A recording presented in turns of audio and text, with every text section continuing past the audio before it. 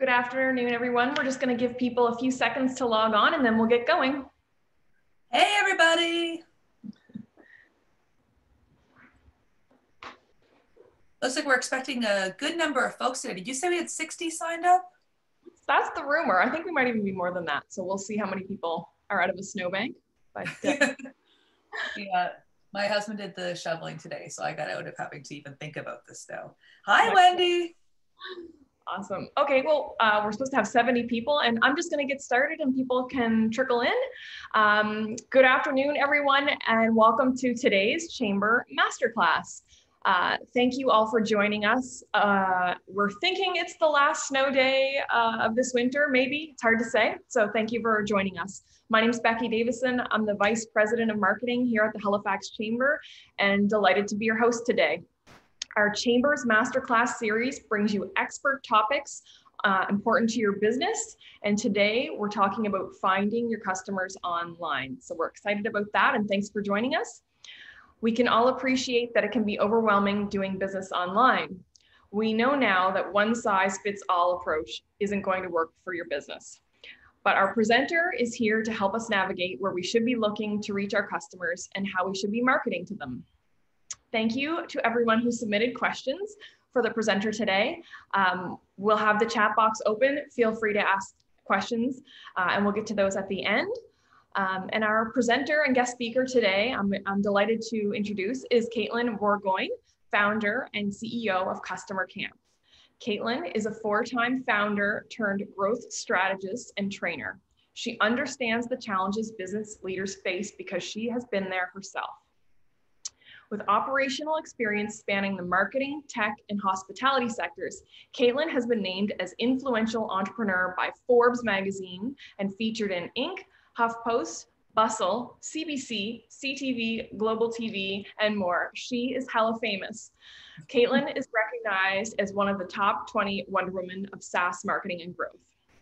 Katelyn's past clients include high growth tech startups, SMBs, business support organization, and Fortune 500 companies like Target and Holiday Inn.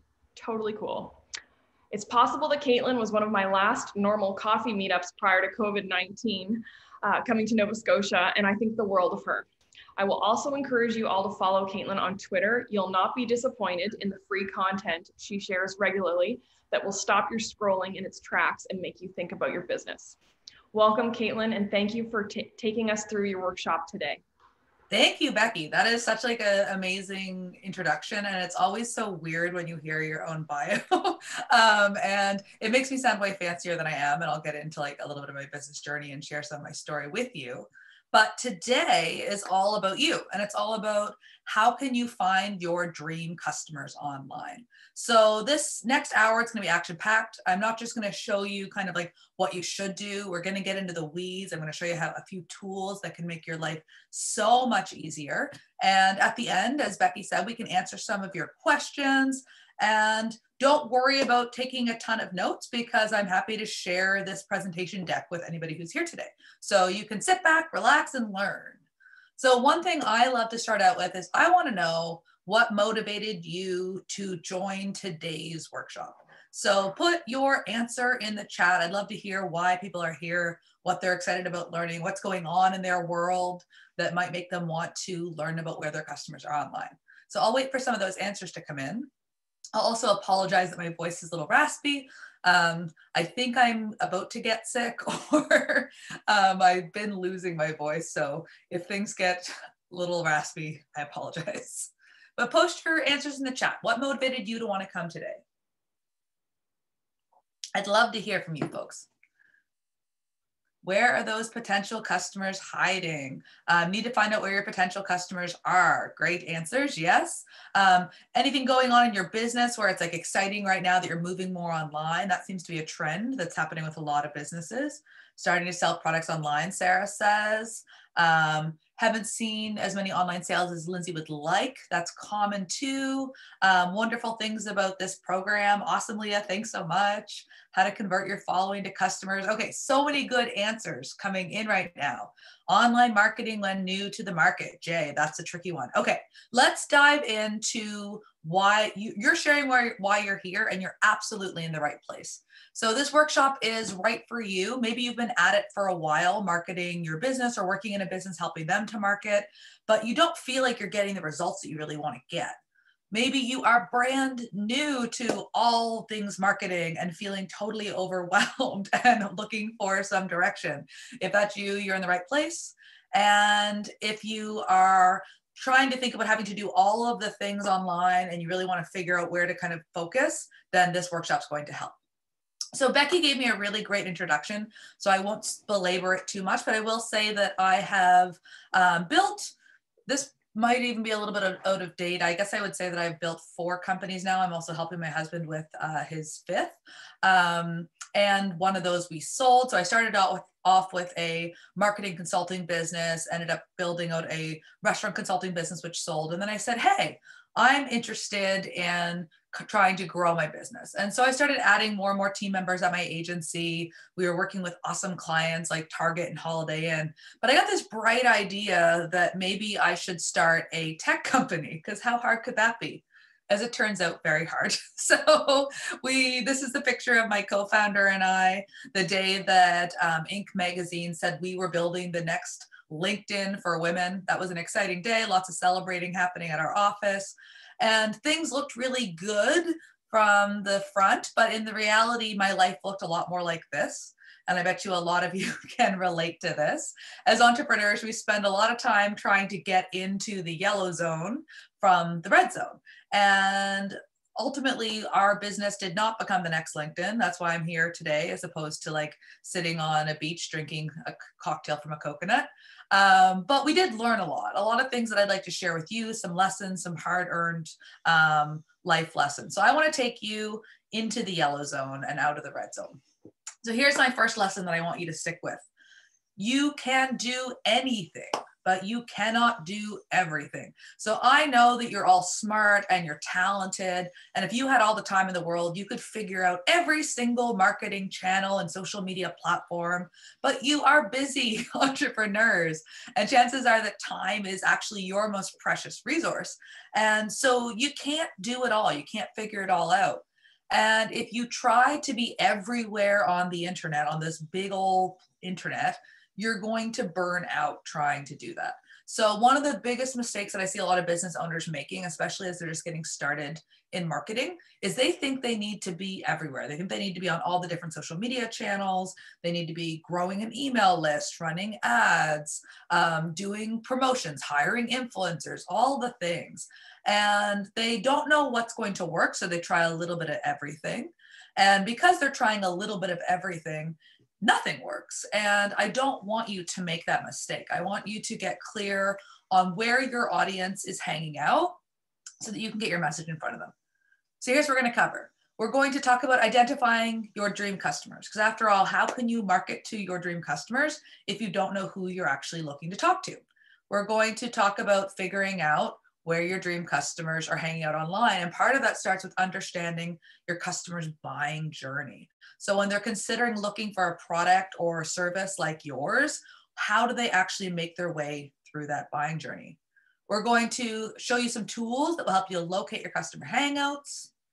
And then we're going to talk about choosing which marketing channels that you want to prioritize. This is what we're going to cover.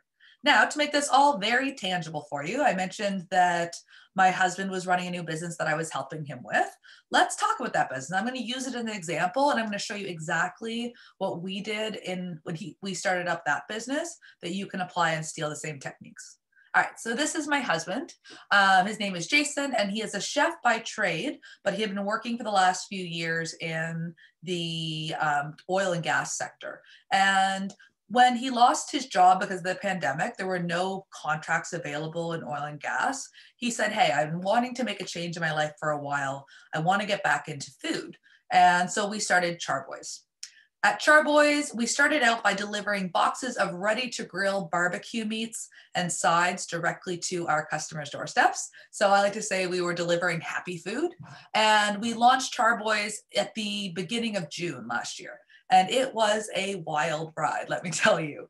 So the techniques that I'm going to share with you about finding our audience, these are the same ones that helped us to choose which marketing channels we should prioritize. It helped us to grow our audience to 4,000. I think that's actually, that number's not accurate anymore. It's more than that. But I think we're more at like the 6,000 mark now across our primary channels, which for us are Instagram, Facebook, and email. So we've been able to grow that audience fairly quickly. We've been able to identify promotional partners to collaborate with. So we've worked with amazing companies like the NSLC, Alexander Keith's, and a number of different microbreweries around the province.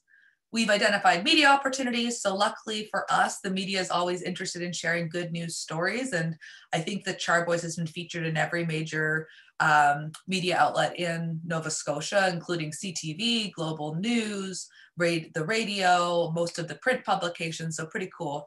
And the big one that matters, we were actually able to sell out the first, within the first 48 hours with the first box we launched. So we didn't spend any money on advertising. So I want to talk to you about how we figured some of this out. So first, you need to know who your dream customers are. If you can't figure that piece out, the rest of it's going to be much, much harder. So let's talk about that. Now, when I say who they are, I do not mean that you need to literally know the names of the people that you want to sell to or the types of companies you'd like to work with. That can be very helpful, but it's not necessary. But at a minimum, you need to know what kind of people your business is really best positioned to serve.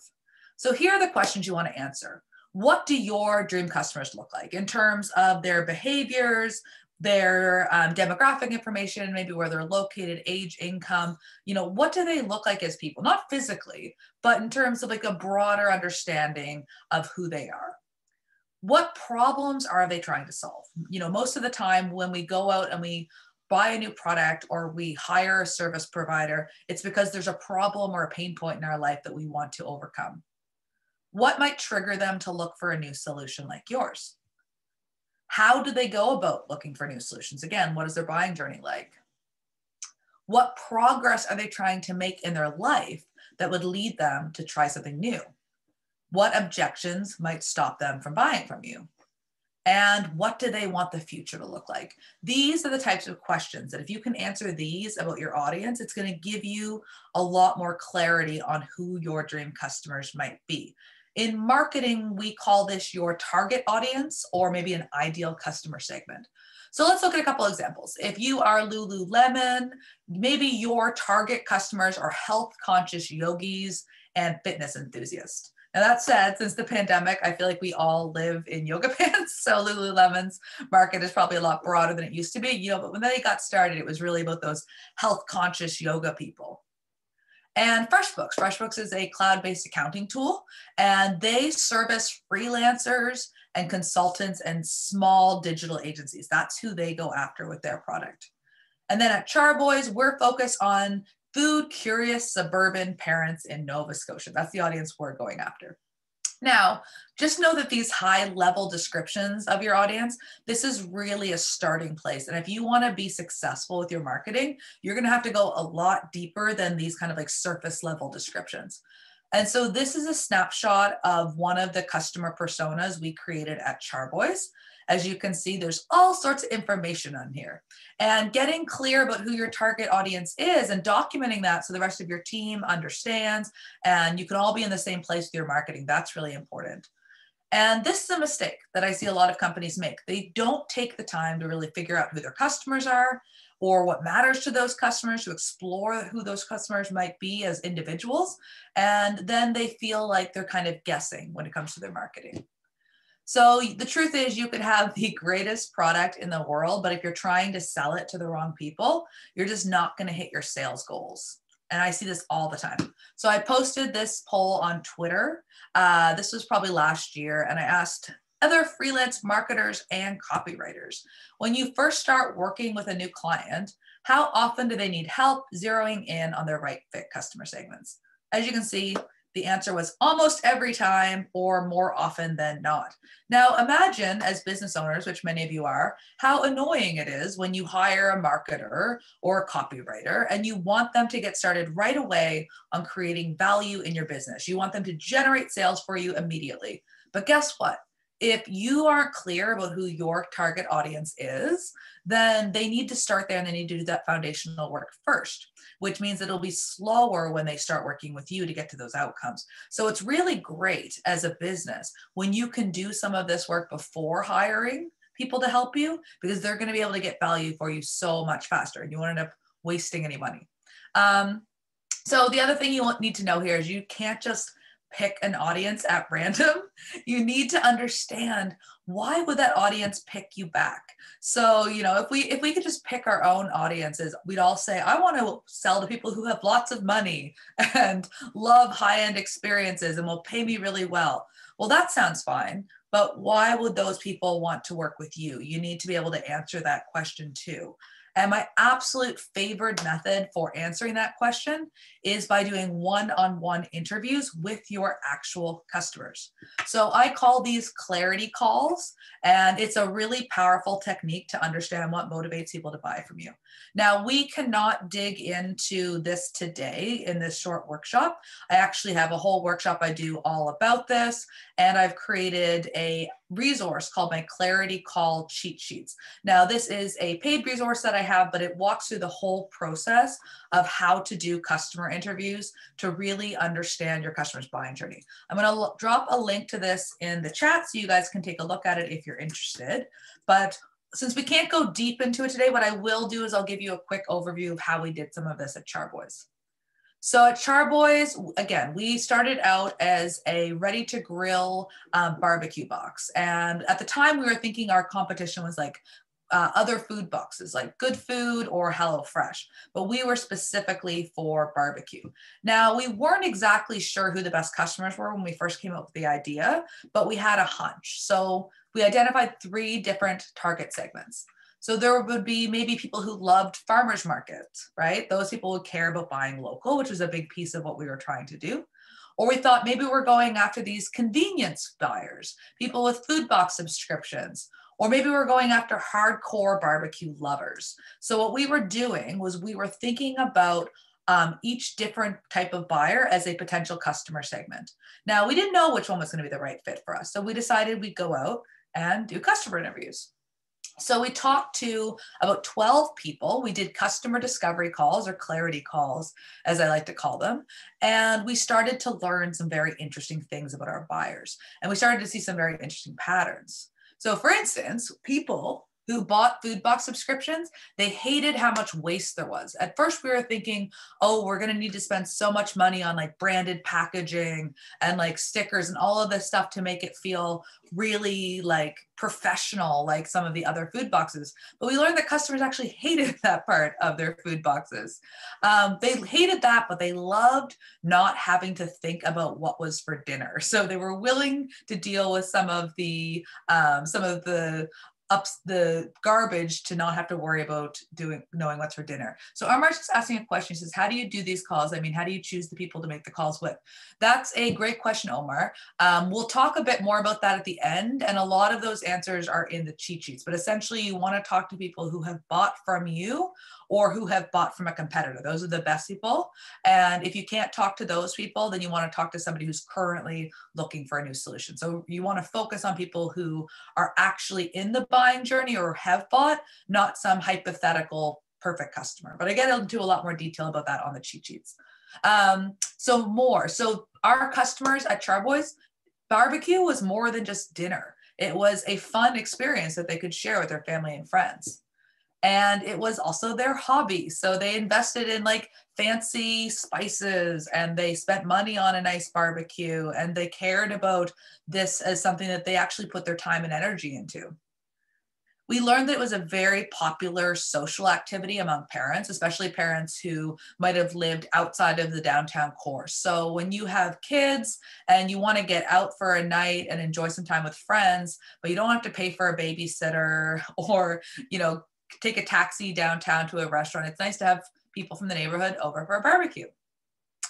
And we learned that buying local was really important to a lot of our customers, but it was actually really hard to do consistently. So they wanted to buy local, and they would occasionally go to like specialty butchers or grocers, but oftentimes because of the strains of, you know, busy life, they were buying the bulk of their food from places like Costco and Superstore.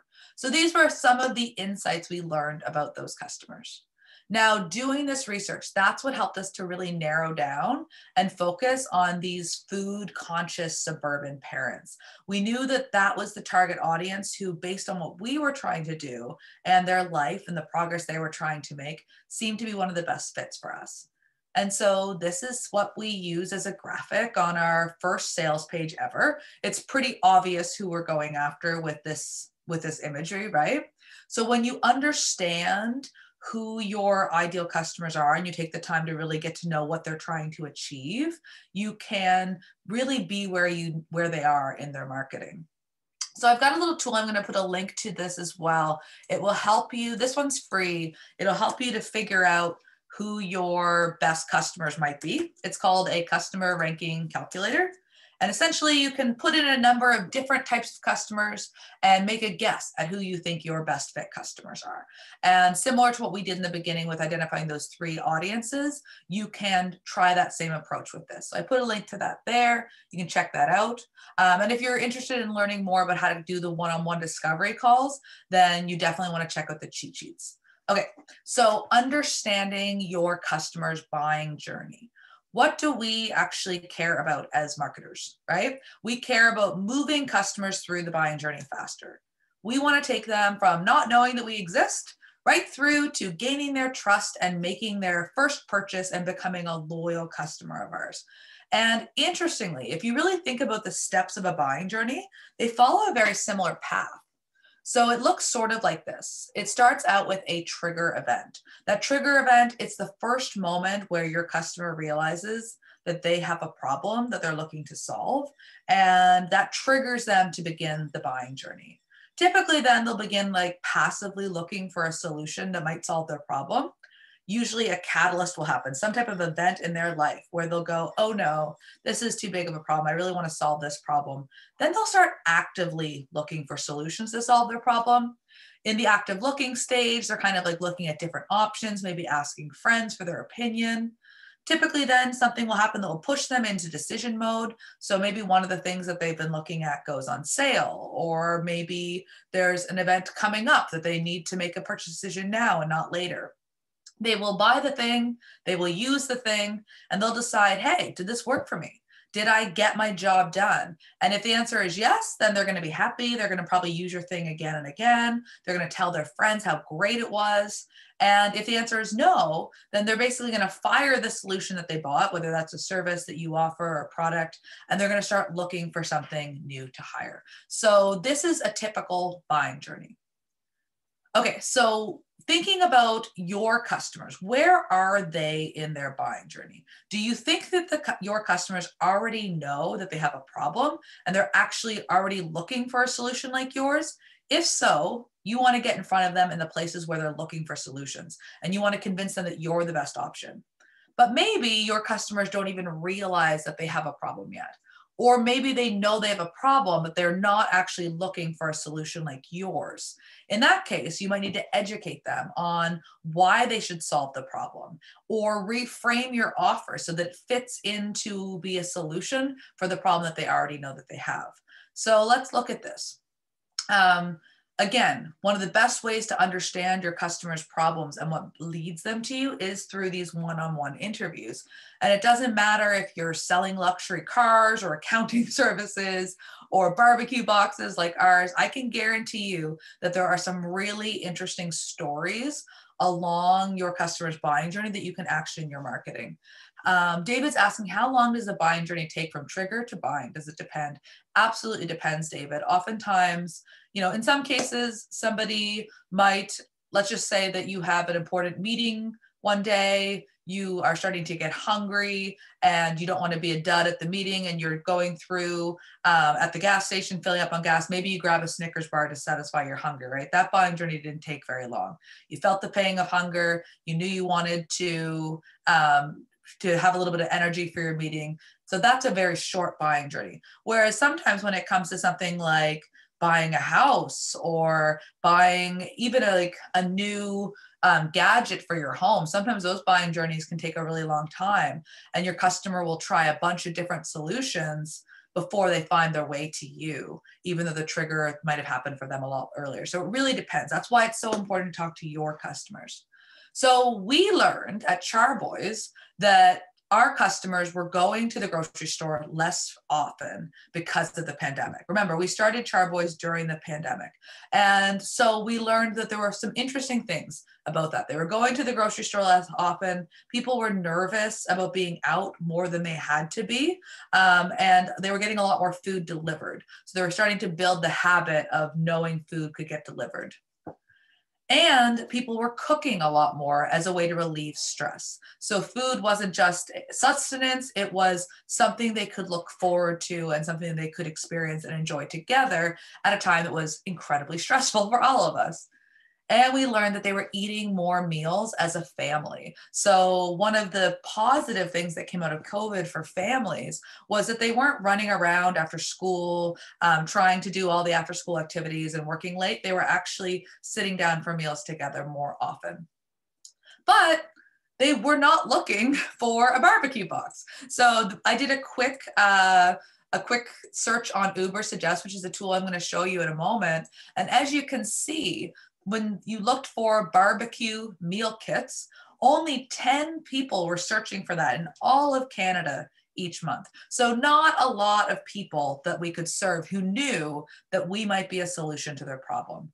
But in our interviews, we learned that there was another problem that they were trying to solve. And that one was way more exciting and interesting. So we learned that quarantine had led people to become very shack wacky.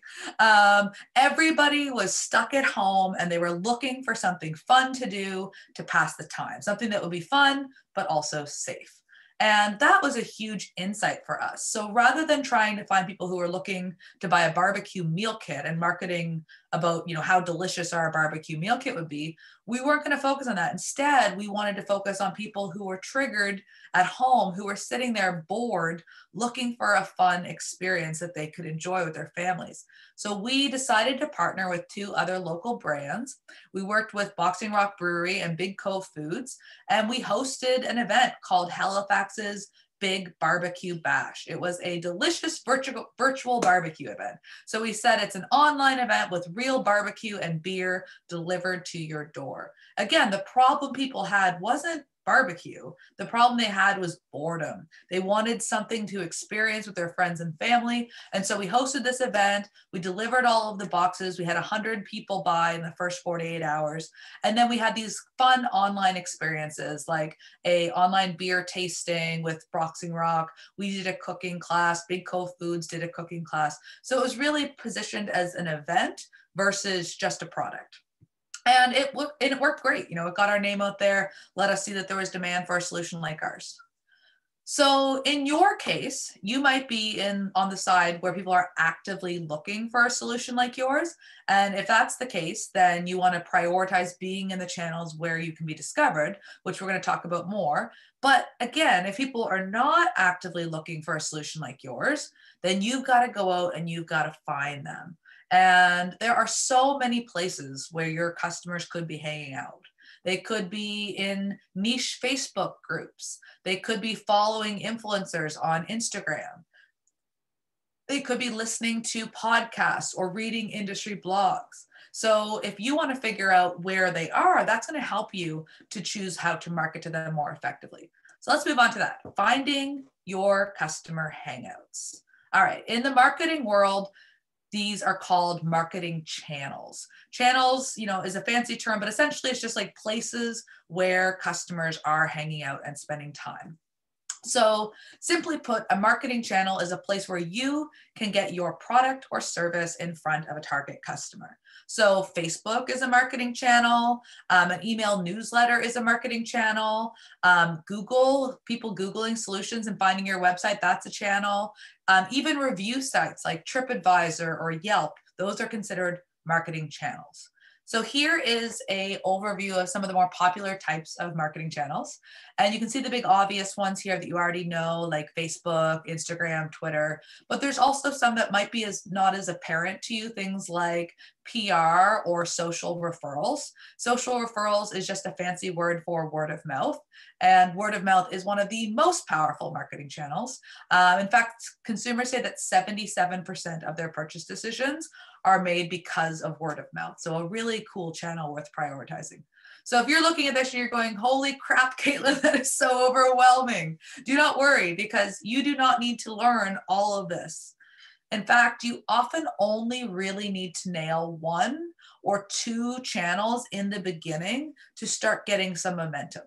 So that might sound good. You're like, okay, I only need to do 1 or 2 of these, but what ones? Which 1 or 2? Now, if you're not sure, then it's time to roll up your sleeves and start doing some research. And there are different methods and tools you can use to do this research. So first, you can simply ask your customers, right? If you already have customers, you can poll them or put out a survey, or maybe you just ask on social media and you say, where do you like to spend the most time online? So you're not going to get as much details as you would in a one-on-one interview, but you will be able to gather some information that way. So next, you could look at some of your competitors. So let's say that you've got competitors who are serving the audience that you want to serve. Go and look at where they're spending their time when it comes to marketing. Maybe they spend all their time on Instagram and they're basically inactive on Twitter. Maybe they're writing a blog, but they're not doing anything on YouTube. So getting a sense of what competitors are doing might give you an idea as to what's working and how they're finding ways to get in front of your audience. That said, a lot of the times your competitors are just copying their competitors. So it's always best to start with your customers as opposed to just blindly following the market. Next, you can do a quick Google search. So Google can be a researcher's absolute best friend. So again, in our case with Charboys, we knew that we were going after, these food lovers who lived in Nova Scotia. And so I Googled food bloggers in Nova Scotia to try to get a sense of who some of the people were that they might be following. And I found an article in the Coast. From there, I went through and looked at all the different bloggers, the top ones that were listed, and I explored where those bloggers were spending their time online. Which social media channels were they most active on? How were they getting in front of their audience? Again, this can be a great way to see who already has your audience's attention.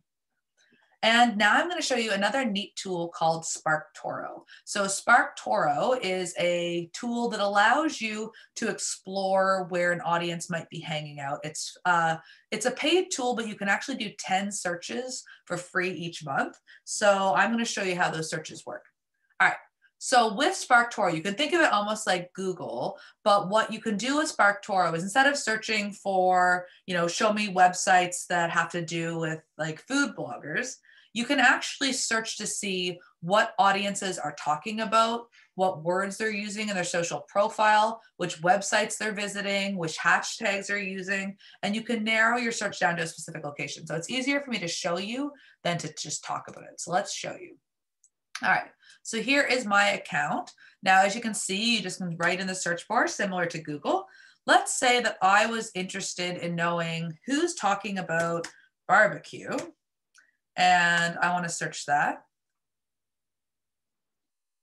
And SparkToro by default is going to show me everybody on the whole darn internet that's talking about barbecue. But I don't care about everybody on the internet because I can only sell to people based in Nova Scotia. So I'm going to put Nova Scotia. And I'm going to see some different results here. Now, watch this. There's some very interesting things that can come out of this. So SparkToro is starting to tell me who in Nova Scotia, based on the activities that they do online, is talking about barbecue. So it's going to pull up some answers here. Seems a little slow today. I don't know if that's my internet. And SparkToro, it basically scrolls the whole open web is what they say. So they look at all the different social media tools. They look at like blogs. They use a lot of different resources to find their data. But what they can come back with is they can give you some interesting insights. So the people who are talking about barbecue and who live in Nova Scotia, they often have Nova Scotia in their bio. That's not surprising. They're using hashtags like Halifax, Nova Scotia, Dartmouth. Now, what are they following on social accounts? Let's see who they follow online. That can help us figure out maybe some partnerships that we could use, or maybe if we want to pay for some advertising, we could look at who they're paying attention to. So Sydney Morning Herald looks like a larger percent of people who talk about barbecue happen to live in Sydney, so that's good to know. Charcuterie Ratinode, that's another business that a friend of ours actually owns that. So you can see here, these are some of the social accounts that they follow. And Getaway Farmers, guess where we get most of our product from? We get it from Getaway. Why? Because we know that that's a brand that our audience already trusts. So you can scroll through and you can see a bit of information. Again, with a free search, you can't go super deep. You have to pay to go deeper, but let's look at some other stuff. Let's look at some audience insights. So what phrases are they currently using and like where might they be located? So again, a good portion of them are located in Halifax, then in Sydney, which is interesting. You know, if you're thinking about, for us, we started out just being in Halifax, and then we're looking at where's a secondary market in the province. Well, this is helpful, right? It tells you that there's people in that area that are really interested in barbecue, whereas other areas, not so much. Where are they spending their time online? You know, it looks like Facebook and Instagram are their top ones. Because of the way SparkToro works, it uses Twitter, like a big portion of how it gets its data is from Twitter. So Twitter's always kind of like shown as a larger percentage. Let's see, anything else here that might be interesting for us? Websites, what websites are they spending time on? So they're going on CTV, right? Well, guess what? We've been in CTV twice. So you can know, does it make sense for us to prioritize trying to get some press coverage? Doing a little bit of this research can help.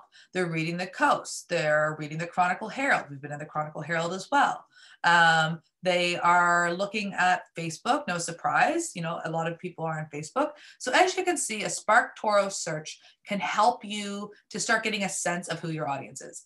Now, if you already have a large following yourself, so I have a fairly significant Facebook following, or sorry, Twitter following. So I'm going to put in my Twitter account.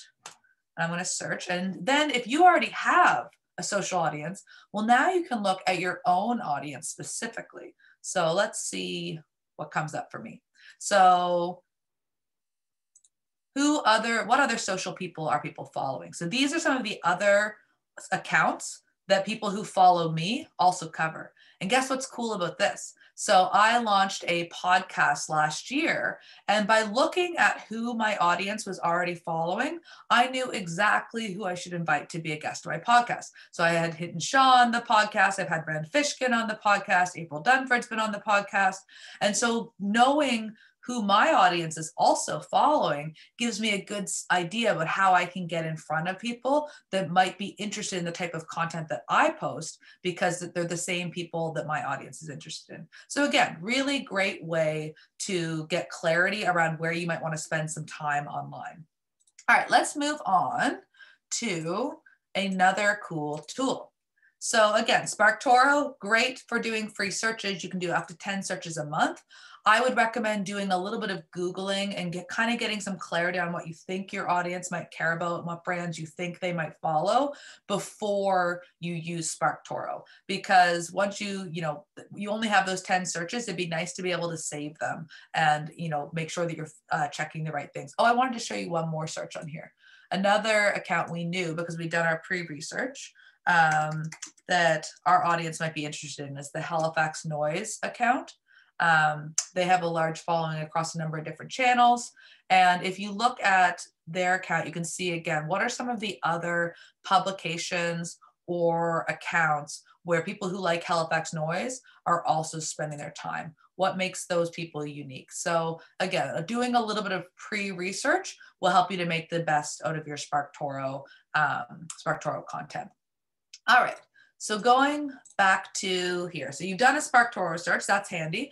Now let's look at using a second tool called Facebook Audience Insights. So if you have a Facebook page for your business, then you can log into Facebook Audience Insights. Now you don't just need to look at your own page. I'm going to show you how you can do a much broader search, but let's take a look. So Facebook Audience Insights, Again, Facebook, similar to SparkToro, is able to give you all sorts of information about an audience. Now, it's all anonymous, so you don't actually see your specific customers and their answers, but you can see kind of like a more general and broad thing. So again, like for this tool, it works best if you have a fairly large audience you can analyze. The Charboys Facebook page is, I think we've got 2,000 or so followers at this point. So it's not a huge page. So rather than just looking at our page, I might actually look at just everybody on the internet. And I'm going to start narrowing it down. I'm going to say Halifax is where we're interested. Not Halifax, Queensland. Halifax, Nova Scotia. So I'm going to look at people who live in Halifax, or maybe I'll say Nova Scotia. I'll make that more open. So Nova Scotia. Okay. And maybe I know that there's not a lot of 18-year-olds buying our boxes. Maybe I'll start with the age range of like 28 up to like 60. And maybe I'll look at their interests, right? So this is what makes Facebook Audience Insights interesting. If you know a little bit about your audience, you can put in information and it'll start to give you some interesting answers. So let's say that I want to know people who care about barbecue, right? Let's put that in there. And we also learned about our customers. We knew that they liked craft beer. So let's put that in there. So we're narrowing this audience down a little bit more so we can get kind of more specific information about them. And let's say that we're looking at people who are parents, because we know that that's an audience for us that tended to be. All right, so what I've done here is I've narrowed down the search, and I'm going to show you some interesting things. So this is showing you of everybody who lives in Nova Scotia, who falls in this age range, who has these interests. It's starting to give us some interesting information about them. So it's telling us, it'll tell them a little bit about the industries that they work in. Now, this isn't particularly useful to us at Charboys, but it's, depending on what your business is about, it could be useful for you. Now, what pages do they like that they're following, right? So this is interesting. So it's telling us that they're following Vine's Pasta and Grill, Micmac Bar and Tavern, Old School Donuts. Well, guess what? Jason's going to be partnering with Old School Donuts and using their products in one of our boxes. Again, we know that the audience is hanging out there. It's a good opportunity to take advantage of a partnership that can get us in front of them. We've used Two Boys Smokehouse and Deli before. So let's just scroll down a little bit more. Again, like Nine Locks Brewing, Breton Brewing. We knew that our audience was interested in craft beer. So as you scroll down, you can see all sorts of other businesses that your audience is interested in, or other organizations that your audience might be interested in. This can inspire you when it comes to partnerships, and it can inspire you to say, well, those businesses that my audience is already interested in, how do they market themselves? Are they all kind of like focused on one particular channel? They're really focused on Instagram, or they're blogging, or they're doing podcasts.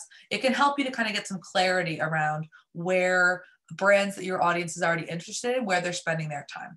And activity, this isn't very useful for what we are doing, but location, it can kind of show us where these people tend to gather. So Lunenburg, that's where our hometown is. There's a good number of people in Lunenburg that are interested in barbecue and craft beer. Halifax, obviously the dominant market, makes sense. We're in a big city. And they can show us, again, some secondary markets. If we're looking to expand and not just offer services in Halifax, it can be useful to see where people that are interested in aligned things are hanging out. So some good information here. Omar is asking, how do you log into the Audience Insights? I'm just going to pop a link in the chat here, and basically you go to this website and you go to Audience Insights, and it's going to ask you to log into your own Facebook account, and then you can start using Audience Insights. All right, so going back to our presentation. So Facebook Audience Insights, again, a really neat tool. So now let's say these are tools where when you don't really know where your audience is hanging out, these are the methods you can use that are going to help you to get some sense as to where they're spending their time. But if you do know that people are actively looking for a solution like yours, then I'm going to show you some other ways to get in front of them. So let's say that people are actively looking for your solution every day. People are out there looking for whatever it is that you sell. Then you want to focus on helping those people to find you. That's where you want to spend your time. And so one way to do that is by doing a little bit of keyword research. So keyword research, basically, if people are searching Google or other search engines for solutions like yours or products and services like yours, you want to get a sense of how they're searching. Now, there is two ways that you can get your product or service in front of people on Google. You can buy your way in to getting in front of them, meaning you pay for ads, or you can earn your way into getting in front of them, meaning your website ranks in Google. And I'll talk a little bit about both of those. So search engine marketing means paying to get in front of your audience on Google. Now, if you Google meal kits in Nova Scotia, guess what? The very first 4 results that come up are all ads from brands that are trying to get in front of an audience searching for that result. So those people have paid to get in front of people that are searching for that result. That's what's known as search engine marketing. Excuse me for 1 second.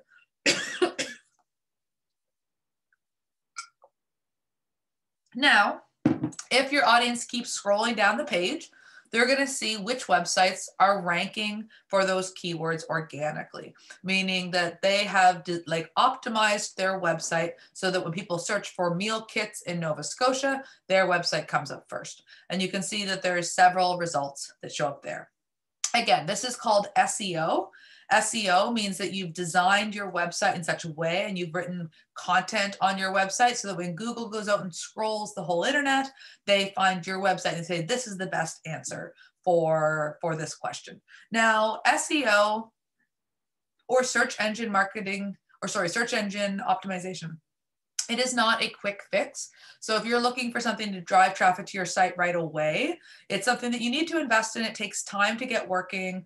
If you hire an SEO expert to help you with it, typically it can take between 3 to 6 months or even longer until you start seeing results from those efforts. So it's not a quick fix, but it's absolutely worth doing because the long-term benefits of SEO can be huge. So the question you want to ask yourself is similar to what we did at Charboys, like, are people even looking for solutions like yours? How do you know? Well, you can use a tool like Ubersuggest, which is a free keyword research tool.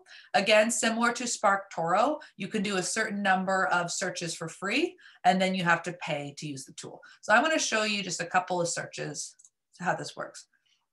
I've already logged in, and I'll drop a link to Ubersuggest in the chat here so people can go and check it out. But I'm already logged in. So I go to Keyword Analyzer and I'm going to go to Keyword Overview. And I'm going to search for, let's say, barbecue box. I'm going to search in all of Canada. All right, so looks like since we did that original search last year and with summer coming on, things are heating up a little bit. There's more searches happening in Canada, 220 happening in Canada every month. This tells me the SEO difficulty, which means if I wanted to rank organically for those keywords, barbecue box, how hard would that be? Well, it's 49 out of 100. So not easy, not super hard either. So it's, it's about midway difficulty. It's going to be competitive. What if I just want to speed up the process and pay? Well, if I want to pay, it's actually going to be pretty difficult. So you can see here that there's a lot of competition for those keywords. There's lots of big players in the space, companies like Good Foods and HelloFresh. They'll drop a lot of money to compete for those keywords. And so you can see that it's difficult to compete. 100 out of 100 can't be more difficult than that. And the cost per click, meaning if I want to pay to get in front of people that are making that search, it's going to be about 50 cents a click. So, this is, again, all of Canada. We don't serve all of Canada. Probably not worth it for us to compete on these keywords. But we know that one of the reasons that people would often buy our barbecue box is because they're entertaining. They want to have a fun time with friends. And so we can think about, well, what other things might they be searching for that maybe would be an easier way for us to rank in Google? So one thing that we do as kind of like a sideline to the business is Jason does some private chef stuff. So let's put in private chef plus Halifax. Let's see. Did I spell Halifax right? It looks like it, yeah. So what about if we tried to rank for these keywords? Okay, well, now we're talking. So there's not a lot of search, but it's specific to Halifax. So it's going to be more relevant to us than the one that was for all of Canada. The SEO difficulty, this is considered easy. So it wouldn't be as much work if we wanted to work with an SEO expert or learn to do the SEO optimization work ourselves, wouldn't be as difficult. The paid difficulty, easy at 7 out of 100. Cost per click, 0. That means that there's probably nobody else running ads right now to those keywords. And if we were to run ads to those keywords, we could get those clicks for very cheap. So again, a good way for us to explore, should we spend some time on SEO? For the term barbecue box, probably not. For getting Jason some attention for his private chef stuff, absolutely. So the reason I share this tool with you is, why go out and spend a bunch of money or hiring somebody when you're not sure yet if search engines are even the right approach for you. This allows you to do just enough research yourself to know if it's worth talking to a professional. All right, so going back to the presentation, it may be worth testing search engines ads to see how they perform in your business. Again, for us at Charboys, it's not a big priority for us right now. However, for other types of businesses, it could be really well worth the investment. So my mom runs a tour company in Lunenburg called Seaweed Tours, and she does daily 45-minute tours and wine and beer tours. Now, when I searched on Ubersuggest to see if maybe it would be interesting for her to look at that channel, as you can see here, I searched for things to do in Lunenburg or what to do in Lunenburg. Those tend to be search results, search terms that people use when they're visiting Lunenburg. Well, lots of people are searching for that every month, almost 600 people. And it looks as though not a lot of competition on paid. So $0, the paid competition very low. So for my mom, it might make great sense for her to spend to get an ad in front of people that are searching for things to do in Lunenburg. All right. So we've talked about these different ways of finding where your customers are hanging out online. We talked about asking them. We talked about doing competitive research, seeing where your competitors are spending their time. We talked about doing a quick Google search or using tools like SparkToro, Facebook Audience Insights, or doing some keyword research with a free tool like Ubersuggest. So you have an idea now about where your audiences might be hanging out online. But as I said before, you're probably going to see that there's a good number of different ways that people are getting in front of your target customers. It'll give you some sense as to what's working, but you're still going to see a variety. So let's talk about how you now choose which channels you want to prioritize. Again, you can't do all the things. You want to figure out where you should spend your time. So again, it's helpful to think about the different types of channels. So there are paid channels that might be paying per click, like with Google ads or Facebook ads. It might be paid social media ads. It might be paying influencers to share your product with their audience. These are what are known as paid channels. Then there are the channels that you own. Channels that you own are channels like your website, your blog, your social profiles, although you don't truly own those, your email list, your brand's social pages. So those are kind of channels that you own. And then there are channels that you are considered earned channels. So that could be reviews from happy customers. It could be media coverage, like being on the news. It could be guest posting on somebody else's blog or YouTube channel or social media.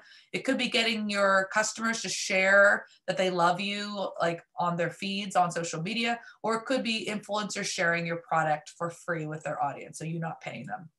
So when you think about it this way, it's like, where should I spend my time? Well, it depends, and there's trade-offs that you can make at each stage.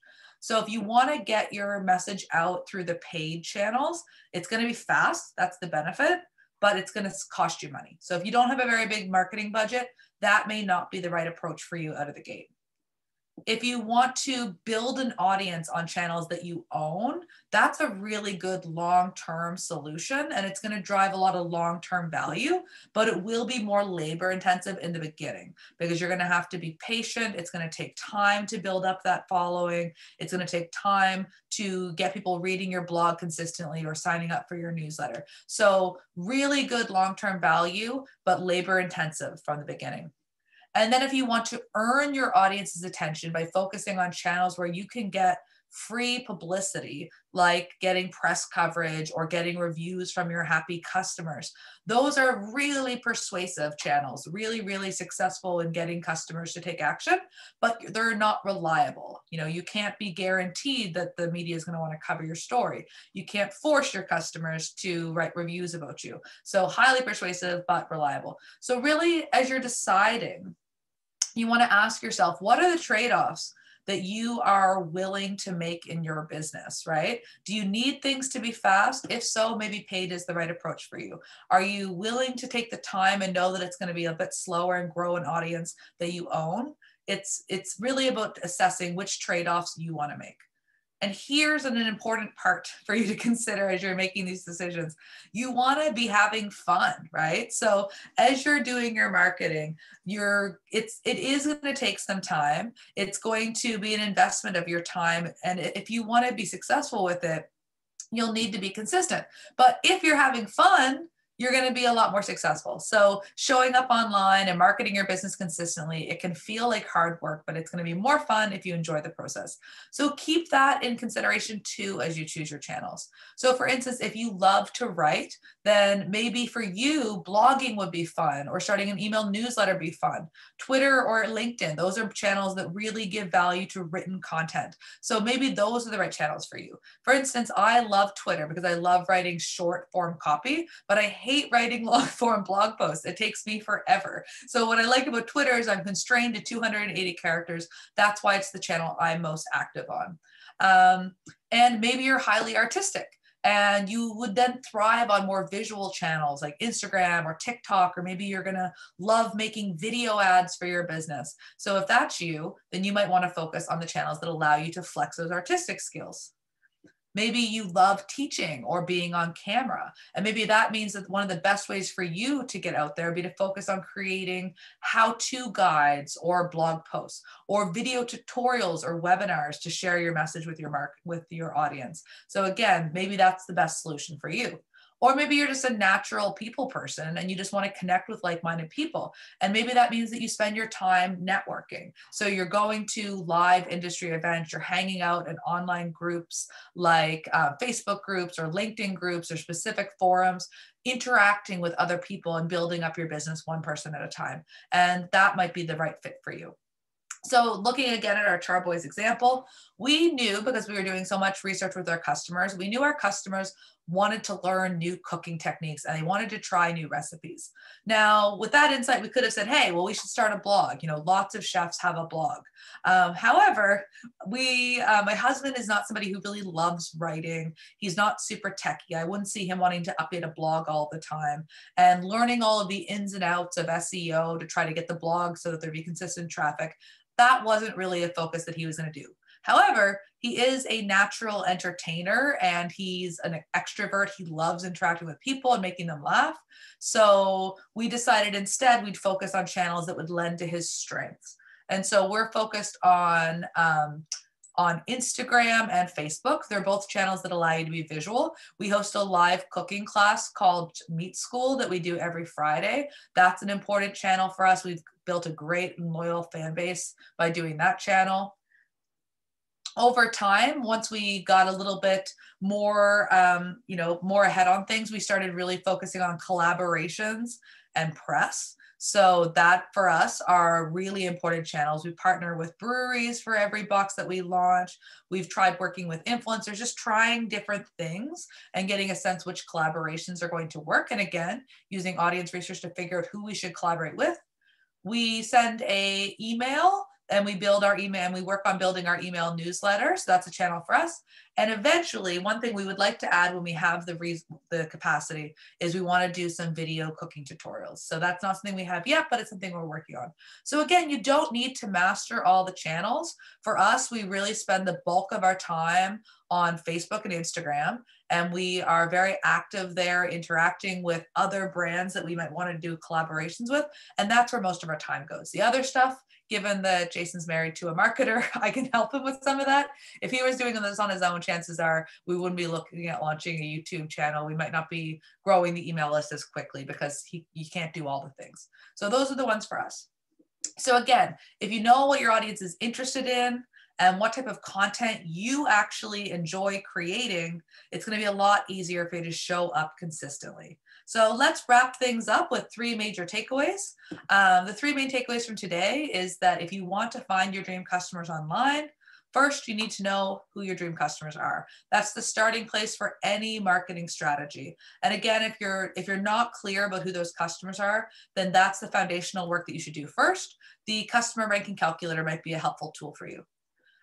You only need to really nail 1 or 2 channels in the beginning. I've seen people build very successful 6- and 7-figure businesses that are focused on just really 1 channel. Like maybe they do almost everything on Instagram, or they do almost everything on Facebook, or they have a paid newsletter that's huge for them. You don't need to do all the things. You really don't. And it's going to be way easier to be successful if you are having fun. So make sure that when you consider where you're going to invest your time, that you think about your preferences as well and the type of marketing that you are most excited about learning how to do, because you're going to be able to be a lot more consistent with it if you have fun. All right, so that is it for me. We'll open things up to Q&A. I'd love to hear from everyone what they thought about today's class. So pop your answers in the chat. It looks like there's a question there from Heather already, so we can get started with that. And I'm also just going to drop a link again to the customer ranking calculator, because again, if you're at that stage where you're not quite sure who your customers are, then this can be a nice tool for you. So I'm dropped that link there, and I'm going to go back and take a look at the question that Heather asked. So she said, read influencers. That's exactly how I heard of Charboys. I actually didn't know it was your business, but I've definitely heard of them from seeing influencers open and unbox theirs. Awesome. Oh, wonderful, Heather. Well, that's so nice to hear. Which influencers in specific? If you remember who you saw it with, let me know, because it's always good to know where people are finding out about you. Some feedback, excellent advice. Where will you be able to see your presentation again for reference? Zoe, I don't think that the presentation itself in the recorded method will be up online, but I will send this deck to the Halifax Chamber, and I will make sure that they email out the deck to everyone who's shared. So this presentation, I don't think it lives online anywhere, and that's kind of by design, because I like to be able to make it fresh for audiences the first time I do it, but I'll make sure you have the presentation deck so you don't lose any information. Kara O'Coin. Oh, awesome. I will say thank you. Kara's been such a great customer. Lots of great tools. Heather, she works at Saltwire, when we create custom articles for clients. As a marketer, what's the best thing you can say to potential new client to sell them the power of content marketing? Ooh, good question, Heather. I think at the end of the day, it comes down to understanding, first of all, what that client's goals are. So what progress are they trying to make? And there's a really great book all about this called Demand Side Sales. I actually know the team at Saltwire, and I've talked to Mark a little bit about this. But there's a really great book written by a gentleman called Bob Moeston. It's called Demand Side Sales. And it's about how to use one-on-one conversations with customers, again, interviews, falling back on that nerdy interview stuff, and use that to really understand the progress that your customers are trying to make so that you can have the right marketing messages for them. So if they want to understand the power and potential of content marketing, it's going to be somewhat dependent on what types of goals they have in their business. Of course, everybody wants to grow their business. That's kind of at a high level, a message that's going to matter. But like more specifically for those types of clients, it's going to depend. There's going to be different reasons why they want to grow their business. So maybe they're trying to bring something new to market, and that's why they'd be interested in content marketing. Or maybe they are trying to stay top of mind with their customers. They bring their best customers back in the door. That might be another answer. So really kind of getting clarity. Growing their business is kind of that high level answer, but to really get a sense of what their specific answers are, you want to talk to those types of customers and learn a bit more. So let's see here. Meredith, how do you manage several customers who are at differing points in their journeys? That's a great question. So Mary Beth, it depends. One of the most unsatisfying and most true answers in marketing is it depends. So if you are talking to marketers who give you blanket responses, oftentimes those might be out of context and not true. So the answer is it depends. But I guess the question becomes, where, if is there a trend or a pattern around how your best customers find you and around how they tend to make decisions? And if you learn through talking to customers, through customer surveys, that there is this pattern, this trend, then you can figure out where you might want to spend more time so you can move them more quickly through the buying journey. As I said, as a blanket truth, word of mouth is one of the absolute most powerful ways of getting the word, just helping people discover your brand, but then also of convincing people it's worth trying. So anything you can do to get happy customers sharing, whether that's sharing on social media, whether that's writing reviews for you on different platforms where people might go to find out information about your business, all of that can be a really, really good way to help people to move through those different points in their journey. So Bernadette, thanks Becky for posting the calculator again.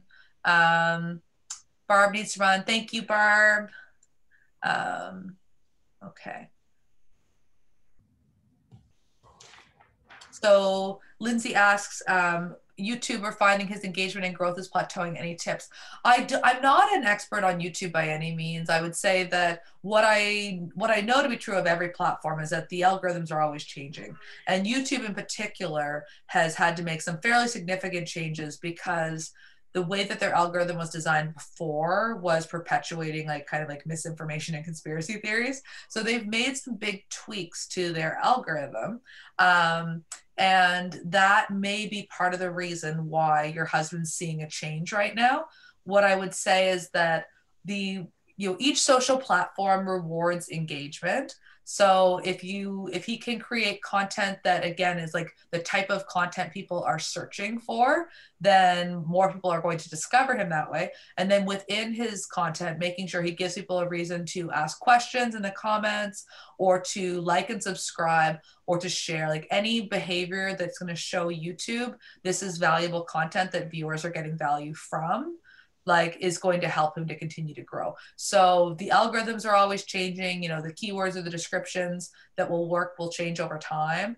But what always is going to work on those platforms is seeing true engagement from people who are interested in the content. So anything you can do to level that up. So what are some of the trends you've noticed in online marketing since the pandemic?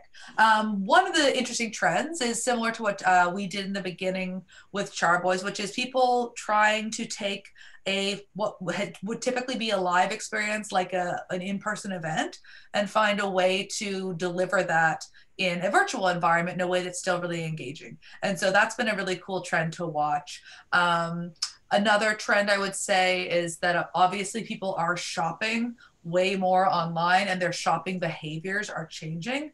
And so brands that historically didn't think they needed to be active online, maybe weren't offering an online store where people could buy their products, maybe weren't offering things like curbside pickup or call-in orders. There's been a big shift in shopping behavior. So those brands, the ones that react quickly, are the ones that are going to see the most success. There's actually a really good podcast from a friend of mine over at Shopify, Kristen LaFrance. She has a podcast called Resilient Retail, and it's a Shopify podcast, and it's all about how traditional businesses that have been affected by the pandemic can stay resilient and how they can transition into what's going to be the future.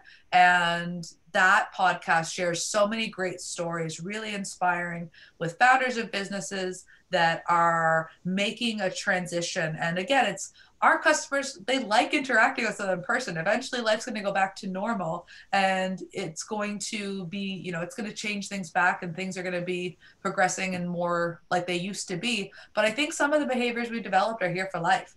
And so that, it's important for brands to look at how can I evolve my business and the way I serve and connect with customers now that their behaviors have changed. Susan, thank you. Thank you for sharing. And I also interviewed Kristen on my podcast. I'll find a link to that customer show. And she went and it was an awesome interview. She's so great. And we went into how to adapt to new customer expectations. So here's a link to that. So question, how can businesses regain customers? Again, unsatisfying but very true answer is it depends. Like looking at how your customers' behaviors might have changed and how you fit into them. So again, looking at this idea of understanding your customer's buying journey and understanding why customers might choose you. One thing that happened with the pandemic is we did move a lot of events online, but I think a lot of people, there's this term that's come up in kind of pop culture called being zoomed out.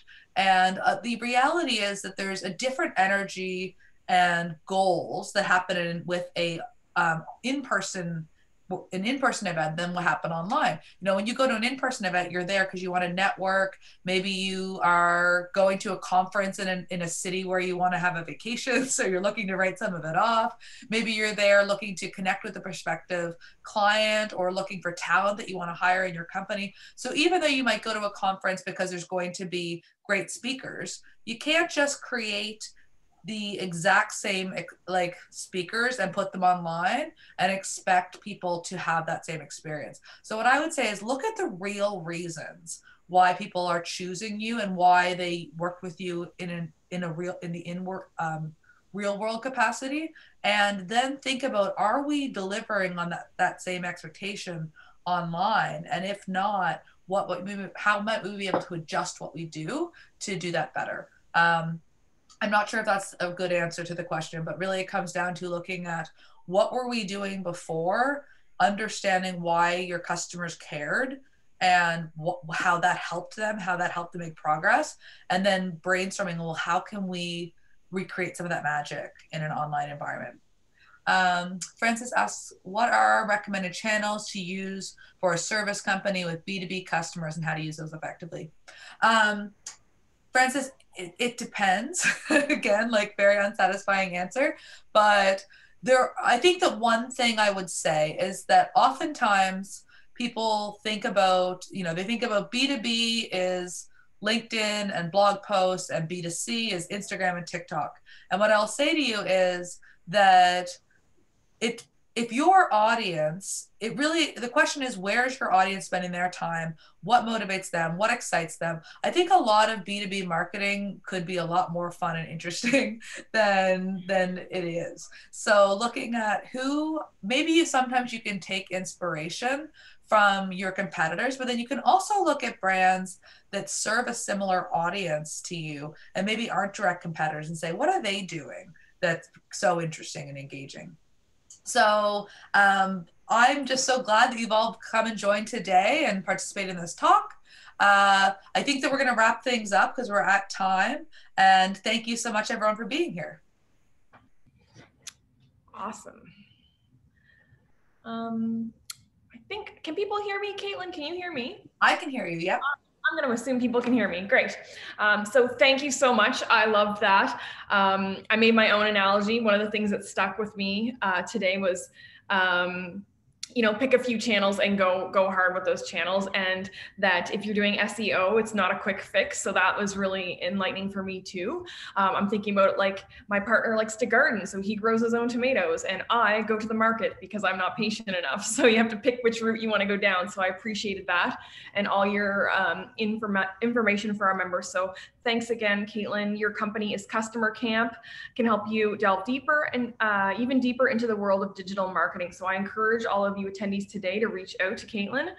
She's got some great tools and information that can help you grow your business. So, and I want to thank everyone for attending today. We're talking about something maybe slightly less sexy next week, but still important. Taxes with H&R Block next Tuesday on CRA's new forms, still equally important for your business.